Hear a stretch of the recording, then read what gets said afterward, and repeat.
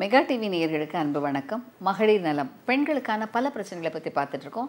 இன்று நேயர்கள் தங்கள் பிரச்சனைகள் கேள்விகளை கடிதம் மூலமாகவும் இமெயில் மூலமாகவும் யூடியூப் மூலமாகவும் நமக்கு எழுதியிருக்காங்க. நேயர்களுக்கான விளக்கங்களை இந்த நிகழ்ச்சியில் காணலாம். முதலாவது திலகா என்ற நேயர் எழுதியிருக்காங்க.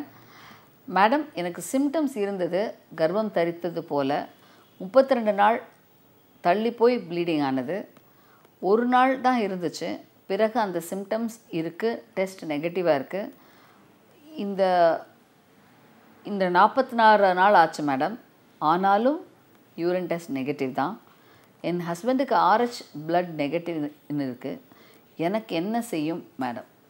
ஸோ 2 விஷயம் திலகா. ஒன்று, மாதவிலக்கு தள்ளி போயிருக்கு, வாமிட்டிங் சென்சேஷன் இருக்குது, நாசியாக இருக்குது, ஆனால் கர்ப்பம் தரிக்கலைன்னு சொல்கிறீங்க. Urine test negative. பொதுவாக மாதவிலக்கு தள்ளி போகிற அனைத்தும் கர்ப்பம் அல்ல. பல நேரங்களில் மாதவிலக்கு தள்ளி போகிறது இயற்கையாகவே கருமுட்டைகள் சரியாக வளராமல் ஒரு ஃபங்க்ஷனல் சிஸ்டாக மாறும்போது தள்ளி போகலாம். நார்மலாக சைக்கிளிக்கலாக மாதவிலக்கு வந்துக்கிட்டு இருக்க பெண்களுக்கு கூட இந்த மாதிரி மாதவிலக்கு தள்ளி போகிறது ஒரு சிஸ்ட் ஃபார்மேஷன். இந்த சிஸ்ட் ஃபார்மேஷனை சரி பண்ணுவதற்கு சில மருந்துகள் மாத்திரைகள் கொடுத்து இதை சரி செய்துட்டு அப்புறம் இந்த பீரியட்ஸ் ரெகுலர் ஆகிடும். இது ஒரு விதமான விஷயம். பலருக்கும் எஸ்பெஷலி குழந்தையின்மை பாதிக்கப்பட்ட பெண்கள், குழந்தை இல்லைன்னு ட்ரீட்மெண்ட் எடுக்கிற பெண்கள், இல்லை குழந்தை வேணும்னு ட்ரை பண்ணுற பெண்கள், பலருக்கும் மாதவிலக்கு தள்ளி போனால் தர கர்ப்பம்தான் அப்படின்னு நினைக்கிறாங்க. ஆனால் அந்த மாதிரி சில நேரங்களில் இருக்கிறது இல்லை. ஏன்னா பல நேரங்களில் இந்த மாதிரி மாதவிலக்கு தள்ளி போனோன்னே கர்ப்பம்தான், நமக்கு இதான் பிரச்சனை அப்படின்றத சியூடோசைசிஸ்ன்னு சொல்லுவோம். இந்த சியூடோசைசிஸ் இருக்கிற பெண்களுக்கு கரெக்டாக எல்லாம் சொல்லுவோம், நம்ம தான் தப்பு சொல்கிறோன்னு சொல்லுவாங்க. ஏன்னா எனக்கு எல்லாம் வாமிட்டிங் இருக்குது, வயிற்று வலி இருக்குது, வாய் கசக்குது, வயிறு பசிது, பல விதமான கர்ப்ப காலத்துக்கான அத்தனை சிம்டம்ஸ் இருக்கும். ஆனால் யூரின்லேயோ பிளட்லேயோ அல்ட்ராசவுண்ட் ஸ்கேன்லேயோ இந்த சிஸ்டம் இருக்காது. ஸோ இவற்றை நாங்கள் சொல்கிறதே சூடோ ப்ரெக்னன்சி அப்படின்னு சொல்கிறோம். இந்த வகையில் சூடோ ப்ரெக்னன்சி ஏற்பட்ட பெண்கள் பல நேரங்களில் ஒரு மருத்துவரை அணுகிறதோடு இல்லாமல் மனநல மருத்துவரை அணுகி என்ன காரணம், என்ன மன அழுத்தம், ஏன் இந்த பிரச்சனை வருதுன்றதை பார்த்து அதற்குண்டான தீர்வுகளை எடுத்திங்கன்னா கண்டிப்பாக இதை சரி செய்ய முடியும். ஸோ இதனால் மன அழுத்தம் அதிகாரத்துக்கு முக்கியமான காரணம் குழந்தையின்மை தான். நம்ம குழந்தை வந்துடும், இந்த சமயம் ட்ரீட்மெண்ட் எடுத்திருக்கோம் இப்படி என்று மக்கள் நினைக்கும்போது தேவையில்லாமல் மாதவிலக்கு தள்ளி போகவும் செய்யும், சரியான முறையில் வரவும் செய்யாது. ஸோ உங்களுக்கு தேவை மன ரிலாக்ஸேஷன். கருத்தரிப்பதற்கு எல்லாம் கரெக்டாக இருந்தால் மன டென்ஷன் இல்லாமல் நீங்கள் ஃப்ரீயாக இருந்தீங்கனாலே கர்ப்பம் நிறைய பேர் தரிக்கும். பல நேரங்களில் இந்த மன அழுத்தமே ஒரு குழந்தையின்மைக்கான காரணமாகவும் ஆகிறது. இந்த மன அழுத்தத்தோட பல விஷயங்கள் இருக்குது. ஆனால் குழந்தையின்மைக்கு பெண்களை பொறுத்த வரைக்கும் குறிப்பாக இந்த மனநிலை பாதிக்கும் போது ஹார்மோன் இம்பேலன்ஸ் வரும். அந்த ஹார்மோன் இம்பேலன்ஸ்னால் கருமுட்டைகள் வளர்ச்சி, வெளியாக்கம், கருவாக்கம், கர்ப்பப்பையோட வளர்ச்சி, இது எல்லாமே அஃபெக்ட் ஆகும். இதுதான் ஒரு முக்கியமான காரணம் உங்களை பொறுத்த வரைக்கும். ஸோ கண்டிப்பாக தள்ளிப்போன கர்ப்பம் அனைத்தும் கர்ப்பம் அல்ல. ஆனால் கருத்தரிப்பதற்கு கரெக்டான விஷயங்களில் தெளிவாக இருக்கணும். ஒன்று, கர்ப்பப்பை, சினைப்பை, கருமுட்டை வளர்ச்சி ஹார்மோன்ஸ், விந்துக்கள் போகிற வழி ஹார்மோன்ஸ், இத்தனையும் சீராக இருந்தால் கண்டிப்பாக ஒரு பெண் தாயாக முடியும். ஸோ உங்களை பொறுத்த வரைக்கும் கவலைப்படாதீங்க, 10 மாதம் தான் ஆகுது, கண்டிப்பாக சரிப்படுத்தலாம், எந்தவித குறைபாடும் இல்லாமல் குழந்தை பேர் பெறுவீங்க, கவலைப்படாதீங்க. அடுத்து புவனா என்ற நேர் எழுதியிருக்காங்க. ஆஃப்டர் 68 days எனக்கு பீரியட்ஸ் வந்துச்சு மேம், பட் சா test kit, it was showing negative, but daily தலை சுத்தல், பசி எல்லாமே இருக்குது. What is the reason madam? So Bhuvana, உங்களோட கண்டிஷன்ஸ் 68 நாள் ஆகியும் பீரியட்ஸ் வரலன்னு சொன்னீங்க. இந்த நிகழ்ச்சியில் இதுக்கு முன்னாடி ஒரு கேள்விக்கு பதிலுக்கு இதே சொன்னேன். தள்ளி போகிற மாதவிலக்கு அனைக்கும் கர்ப்பத்தினால இல்லை. பல நேரங்களில் கருமுட்டைகள் சரியாக வளராமல் தள்ளி போகிறது கூட ஒரு காரணமாக இருக்கலாம். ஸோ கருமுட்டைகள் வளர்ச்சி, கருமுட்டைகள் வெளியாக்கம், இது எல்லாமே ஹார்மோன்ஸை சார்ந்தது. பல நேரங்களில் இந்த ஹார்மோன் இம்பேலன்ஸ் ஏற்படுற பெண்களுக்கு இந்த முட்டை வளர்ச்சி சீராக இருக்காது, முட்டை வளர்ச்சி வரும்போது ஆரோக்கியமாக இருக்காது, முட்டை வளர்ந்தாலும் சரியான முறையில் கருத்தரிப்பை கொடுக்காது. ஸோ அப்படிப்பட்ட பெண்களுக்கு மாதவிலக்கு தள்ளி தள்ளி தான் வரும், கருமுட்டைகள் சீராக இருக்காது. அதை சரி செய்து கரெக்டாகும் போது தான் கருத்தரிப்பதற்கு வாய்ப்புகள் உண்டு.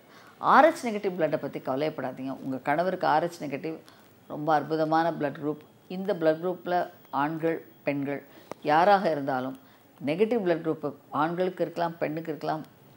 இந்த வகையில் பெண்களுக்கு இருக்கும்போது இதனால் வர சில காம்ப்ளிகேஷன்ஸ் இருக்குது. ஆனால் ஆண்களுக்கு இந்த நெகட்டிவ் பிளட் குரூப் இதெல்லாம் எந்த நெகட்டிவிட்டியும் இல்லை. இவர்கள் வந்து ஒரு யுனிவர்சல் டோனராக இருக்க முடியும், எல்லாருக்குமே டொனேட் பண்ணலாம் நெகட்டிவ் பிளட் குரூப் இருக்கவங்க. ஸோ இந்த வகையில் ஒரு பெண் ஒரு ஆண் கண்டிப்பாக திருமண உறவு இருந்து குழந்தை பேர் பெறறதுக்கு இந்த ஹார்மோன்ஸ் எல்லாமே முக்கியமான காரணமாக இருக்குது. இந்த முட்டை வளர்ச்சி சீராக வரலைன்னா உருவாகிற ஃபங்க்ஷனல் சிஸ்ட் தான் கருத்தரிப்புக்கு முதல் முக்கியமான எதிரியாகி அதை குறைபாடோடு உருவாக செய்கிறது. ஸோ அந்த வகையில் கருவுற்ற நீங்கள் யாரும், அதாவது கரு உருவதுக்கு எதிர்பார்க்குற நீங்கள் கண்டிப்பாக மன அழுத்தம் இல்லாமல் இருங்க, ஆரோக்கியமாக இருங்க, சந்தோஷமாக இருங்க. கருத்தரிப்பதற்கான வாய்ப்புகள் அதிகப்படுத்துவதற்கான முறையான விஷயங்களை கடைக்கொள்ளுங்க. இதன் மூலமாக கண்டிப்பாக நல்ல முறையில் குழந்தை பேர் பெற முடியும். அடுத்து திவ்யா கௌதம் என்ற நேயர் எழுதியிருக்காங்க. Ma'am, I am Divya Gautham. You have replied me. அவங்க கேள்விக்கு ஏற்கனவே நம்ம பதில் சொல்லியிருக்கோம். So thank you ma'am. I have one more question. Ma'am, after date first 2 weeks we are not in relationship. Next 1 week we are in relationship, ma'am. But still I didn't get baby. But all symptoms are coming to my body. Marriage ஆகி 16 month ஆகுது. எனக்கு என்ன problem இருக்குது? Please reply ma'am. Divya, உங்கள் பிரச்சனையை வந்து நீங்கள் முதலே சொல்லிட்டீங்க. மேரேஜ் ஆகி ஃபஸ்ட்டு 2 weeks நாங்கள் செக்ஸ் பண்ணலை, அதுக்கப்புறம் 1 வாரம் தான் செக்ஸ் பண்ணுறோம், ஆனால் குழந்தை நிற்கலைன்னு சொல்கிறீங்க. குழந்தை வேண்டும் அப்படின்னு எண்ணுகிற தம்பதியினர் இன்றைக்கி உலகளவில் ஒரு டேட்டா வந்து ஒரு மாதத்தில் 5 முறை இதிலேருந்து ஒரு 8 முறை வரைக்கும் செக்ஸ் பண்ணிங்கன்னா 17% தான் கருத்தரிக்கிறாங்க. நீங்கள் சொல்லியிருக்கீங்க அந்த 3rd வீக்கில் தான் நாங்கள் செக்ஸ் பண்ணோன்னு சொல்லியிருக்கீங்க. 14ஆம் நாள்லேருந்து 1 வீக் நாங்கள் செக்ஸ் பண்ணோம். இது ஒரு தவறான விஷயம். ஆனால் இதே ஒரு மாதத்தில் 20 நாட்கள் தாம்பத்திய உறவு இருந்த தம்பதியினர் கருத்தரிப்பதற்கு கிட்டத்தட்ட 57லேருந்து 62% சான்சஸ். ஸோ கிட்டத்தட்ட நீங்கள் உங்களோட வாய்ப்புகளை நீங்கள் உங்களோட அறியாமையிலையும் புரியாமையிலையும் நீங்கள் வீணாக்கியிருக்கீங்க. ஸோ உங்களுக்கு நான் சொல்கிற சரியான முறை என்னென்னா, முறையாக குழந்தை பேர் வேண்டும் என்று எதிர்பார்க்குற தம்பதியினர் எல்லா நாட்களும் ஒன்றா இருக்கணும்.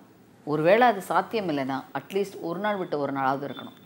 மாதவிலக்கு நின்றதுலேருந்து அடுத்த மாதவிலக்கு வர்ற வரைக்கும் அப்படி இருக்கிற தம்பதியினர் தான் கருத்தரிப்பதற்கு வாய்ப்புகள் அதிகம், கருவாக்கும் திறனும் அதிகம், அதில் உருவாகிற கருவும் ஆரோக்கியமாக இருக்கும் என்பதை விஞ்ஞானபூர்வமாக ப்ரூவ் பண்ணியிருக்காங்க.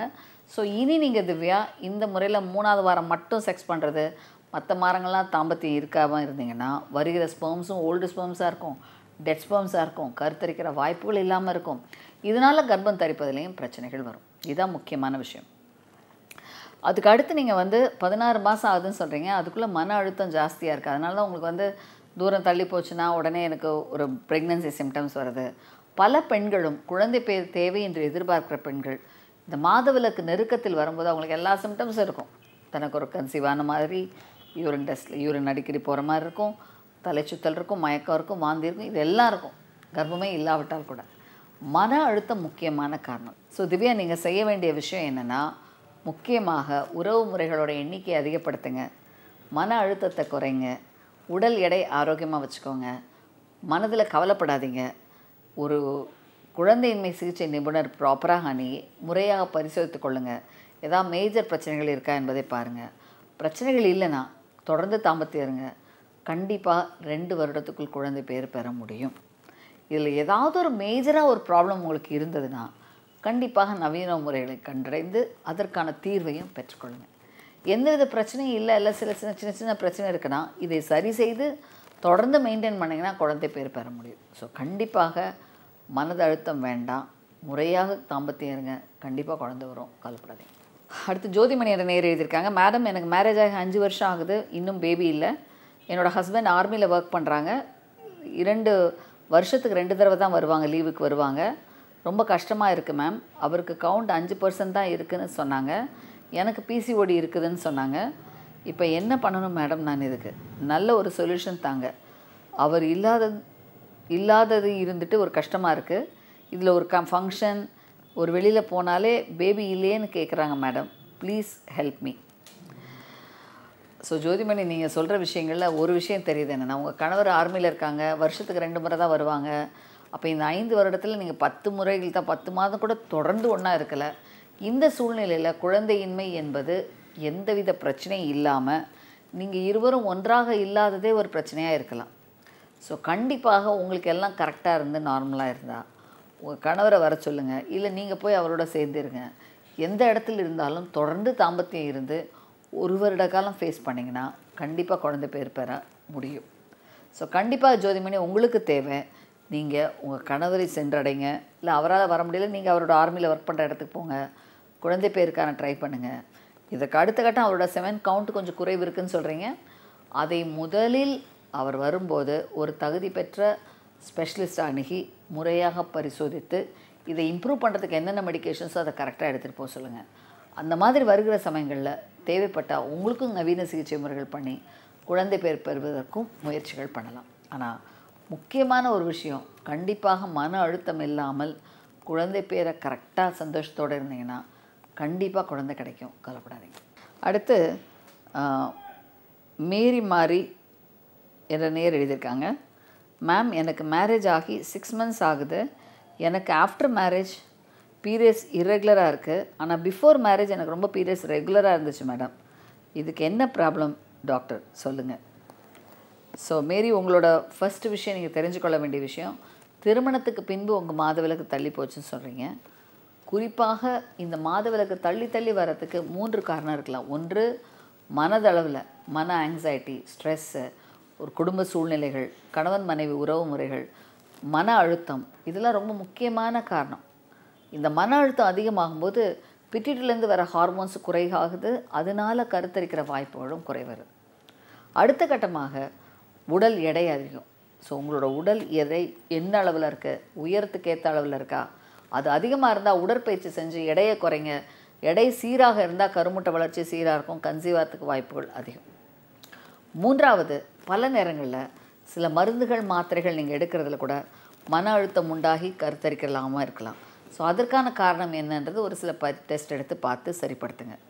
முக்கியமான விஷயம், உங்கள் கணவர் மனைவி உறவுகளிடையே எந்தவித கவலையோ கஷ்டமோ இல்லாமல் சந்தோஷத்தோடு இது இருந்தீங்கன்னா கண்டிப்பாக இந்த பிரச்சனையை தீர்வாக குழந்தை பேர் பிறக்க கண்டிப்பாக முடியும்.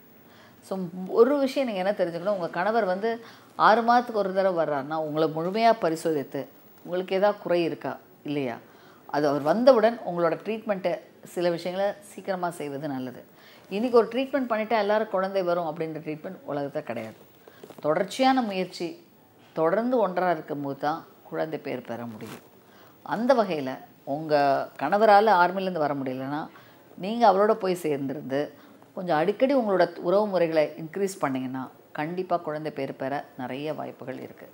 ஸோ இந்த காலம், நேரம், இந்த டைம் இதெல்லாம் பார்க்காம ஆரோக்கியமான உறவு முறைகள் இருந்தாலே குழந்தை பேர் பெற முடியும். பலரும் நினைக்கிற ஒரு தவறான விஷயம் என்னென்னா, குறிப்பிட்ட நாளில் செக்ஸ் பண்ணால் குழந்தை வந்துடும். இது தவறு. அப்படி கிடையாது. தொடர்ச்சியான தாம்பத்திய உறவு இருந்து சரியான முறையில் குழந்தை பேருக்கு ட்ரை பண்ணால் தான் இந்த பிரச்சனை சீராக முடியும். இதுதான் ஒரு முக்கியமான விஷயம் இந்த நாள். நேயர்களே, உங்கள் பிரச்சனைகள், சந்தேகங்கள் எதுவானாலும் எழுதுங்கள் மகளிர் நலம் மெகா டிவிக்கு. உங்கள் கேள்விகளுக்கான விடைகளை வருகிற நிகழ்ச்சியில் காணலாம். இந்த நிகழ்ச்சியின் முடிவில் ஒரு தொலைபேசி எண் வரும். அதற்கு உங்கள் கேள்விகளை, சந்தேகங்களை SMS மூலமாகவும் இமெயில் மூலமாகவும் அனுப்பி விளக்கங்களை பெற்றுக்கொள்ளலாம்.